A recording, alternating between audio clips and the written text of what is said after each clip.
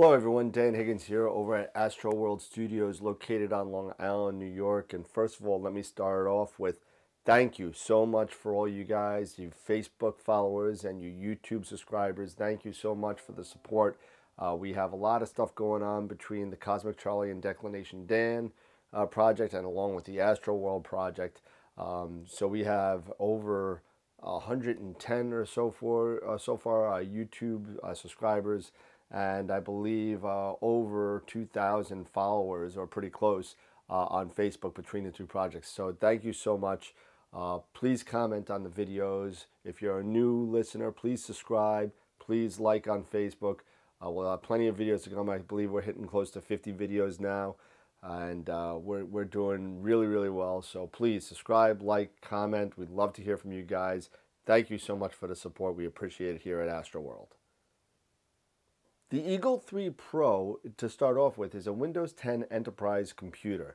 It comes with 16 gigabytes of DDR4 RAM, a half a terabyte solid state drive, and it's also built on a 2.6, and I believe it's you can max it out at 3.4 gigahertz i5 Intel processor.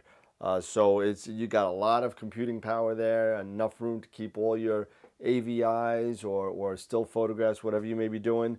The other thing that it has 8 USB ports. So the first thing you got is on this side, you have 2 3.0 USB ports. And then you got 6 more on this side.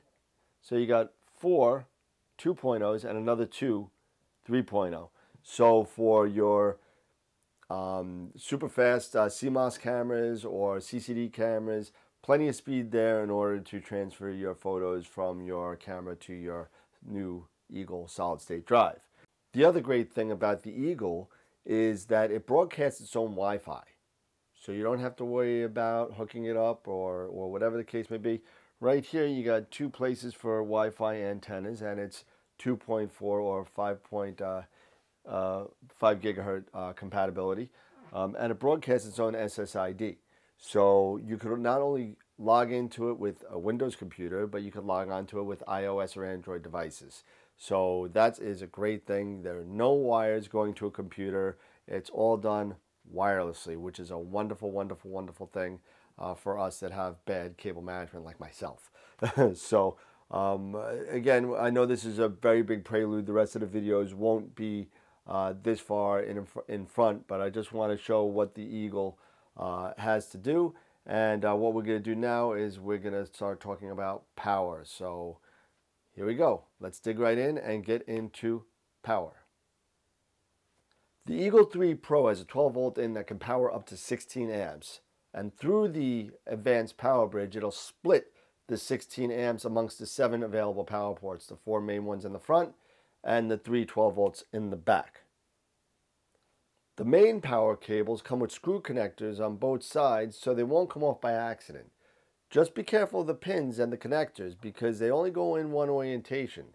So don't force them in, just turn and put them in nice so the pins fit nice and easy. Screw on the connector.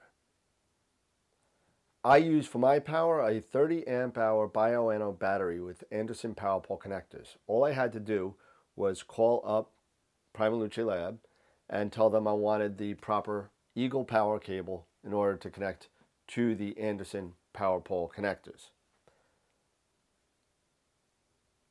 Prima Luce Lab is very specific on what voltage requirements are necessary for the Eagle. Super important, never to exceed 13.4 volts or never to go under the 12. My best bet, my answer was to buy this. This is a voltage indicator. So it will tell me what my current load is and what my current charge is. So I'll make sure that I will never go under that 12 or overcharge my battery over the 13.4 volts. But God forbid you do go over the 13.4 or go under the 12. Each power port comes with a resettable fuse that disconnects itself in case of any under or over voltage. Once you disconnect the power and fix the problem, the fuse will automatically reset itself once it recognizes the correct voltage.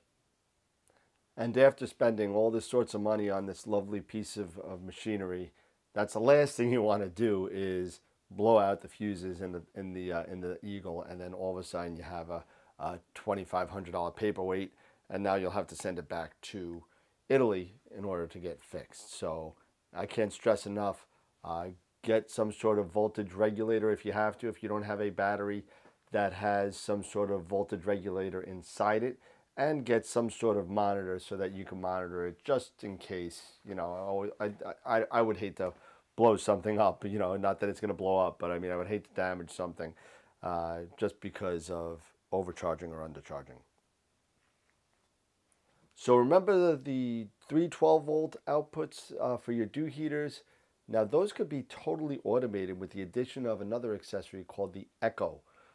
And this is an environmental control unit which will automatically sense when you need the dew heaters through a temperature probe and turn them on and off and get them to the point where you will not have any dew on it. Automated, it will run the voltage for you.